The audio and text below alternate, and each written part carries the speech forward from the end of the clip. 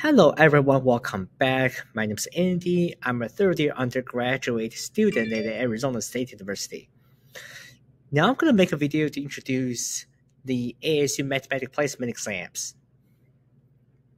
No matter what is your major or how many math courses you take in high school, the first thing you may want to do is to take the ASU Mathematic Placement Exams. The placement exam may just determine your mathematics ability, that what math course you need to take at the first semester at ASU.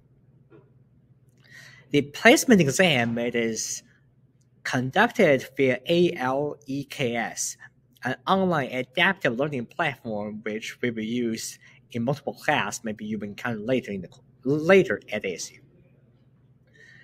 The placement exam is proctored.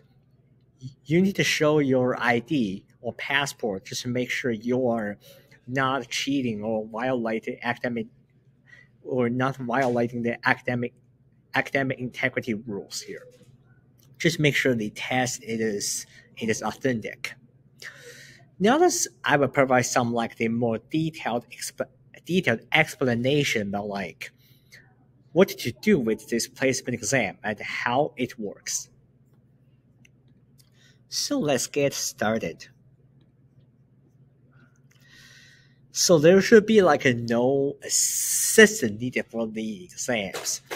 The only thing what you need to do is you just search ASU Math Placement Exam, just to read some rules, like what you cannot wear, or what testing environment you need. The only thing about this placement exam is you need to use the responders, the monitor, just to lock down browser. So you're just only focusing on the exam itself. You're not looking searching browser just to this is not an open note examinations. If you look up your note just to search on the answer and get 100%, this may be kind of a deceiving, because even if you got 100% on the placement exam, you might struggle if you're taking some a high-stake calculus courses at ASU. The purpose of this examination is examining your mathematical ability prior to any coursework at ASU. So just regardless about how many AP or IB classes you took before, you're at the same starting point as everybody does, unless you have some AP coursework or IB coursework transfer here that you can just waive out some of the courses. So your score is from a 0 to 100. Your score is scored on a 100-point scale. You have 30 multiple choice questions. Usually the test takes about an hour to 90 minutes, or maximum 2 hours. But you have 3 hours to complete this exam. And based on your score, you will be placed into 3 different categories. The first category is from 0 to 60. That category will place you into Math 142, the College Mathematics, or Math 117, the College Algebra. This tier of mathematics course is usually required by humanity courses or any non-STEM subject that does not require any mathematical knowledge just after high school. So if your major does not require any courses from tier 2 or the highest tier, you're good to go. Or if you have transfer coursework from a community college, you do not need to take the course if the course transfer is on your DARS or on your academic record. You can take the exam up to 3 times, and only the highest score it is kept on your record. So if you take all 3 times you used up, you have 84, 70, and 46. The 84 will be your score used for placement. If your score is between 61 and 75, you will take more advanced courses like the pre-calculus and the kind of easier version of calculus for non-engineering major. If you're in carry scope of business, you need the placement score of 61 or higher to get a place into Math 210. This is the course usually required by any major under the business school. And many of like the statistics courses and higher level classes. If you're a major that is in the Fulton School of Engineering or any major that requires substantial level of mathematical knowledge, you have to take Math 265 or 270, which is the engineering or general calculus courses. In this case, you have to score above a 75 or higher. If you're wondering what is on this placement exam, the exam is more like a pre-calculus. It's like up to 3 years of high school mathematics, more like the Algebra 1, like operations and geometry and trigonometry and functions.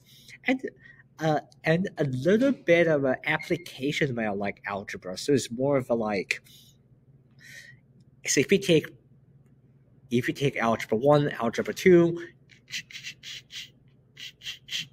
geometry, or some of the trigonometry or pre-calculus, and you would do well on these placement exams. And remember, you have 3 attempts for this placement exam. So use each attempt wisely.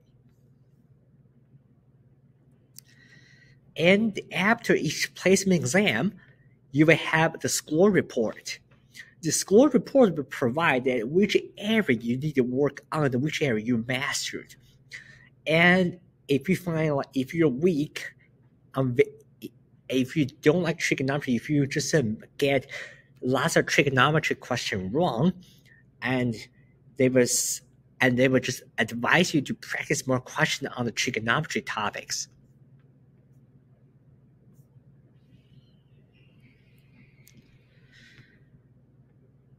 So, and the topic is more like the high school pre-calculus. So do not worry about it if you are. So there's not going to be kind of an integration or like a limit on the placement exam. Just going to be a high school mathematics. So your score will be valid for 1 year, which is 12 calendar month. If your score is expired, you need to take additional attempt. If you have any attempt that is remaining, also make sure to check your major progress, like what mathematics course it is proper for your major.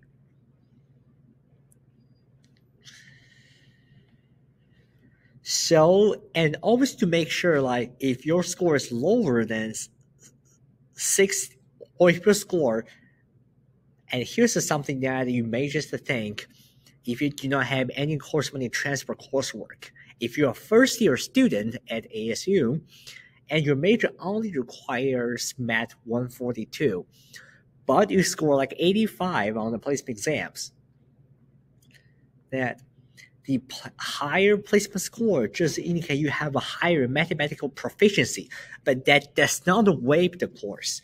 You still have to take the course which is required by your major. And make sure make sure your computer meets the following requirement, and just check, and just make sure just to visit all the questions here.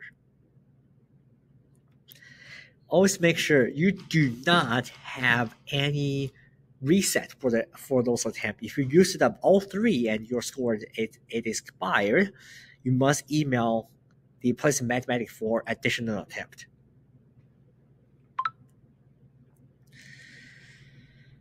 Also, there's one thing. I recommend do not take all three attempts consecutively. Give some time to refresh, to reinforce the concept that you just learned that, just to learn from what you missed on the last attempt, and make sure to get a higher score and your desired score you want. If you want to take Math 270 or calculus courses at ASU, make sure to score at least 76 or higher. And just make sure you're practicing until you feel confident. Then take these placement exams. Do not think this is just like a random assignment that you can redo many times as possible. You only have 3 attempts. And thank you for listening to this video, and I hope everyone get the place into the mathematics course they want, and I wish you the best at ASU.